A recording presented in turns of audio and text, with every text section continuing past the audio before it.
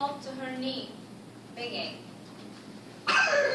Please, Mr. Javert, I own 100 francs.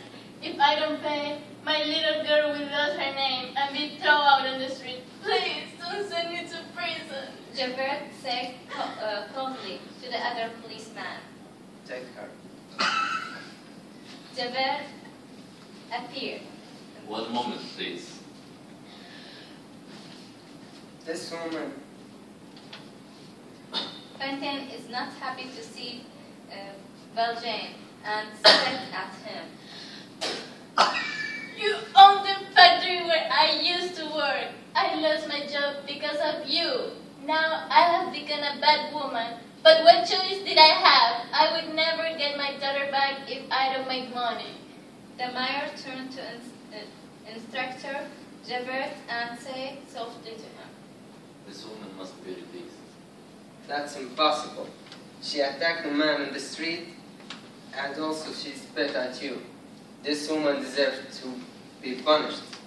It was the man's fault, not the woman. You should arrest him, not her.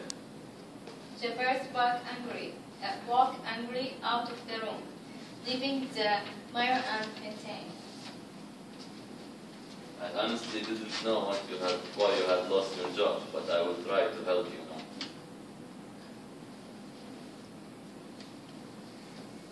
Valjean took Fontaine to the house and because she was sick.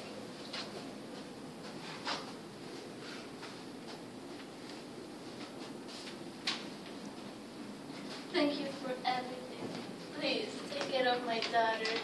Promise me, please. Don't worry, I will take care of her like I'm taking care of you now. She died and Javert appeared.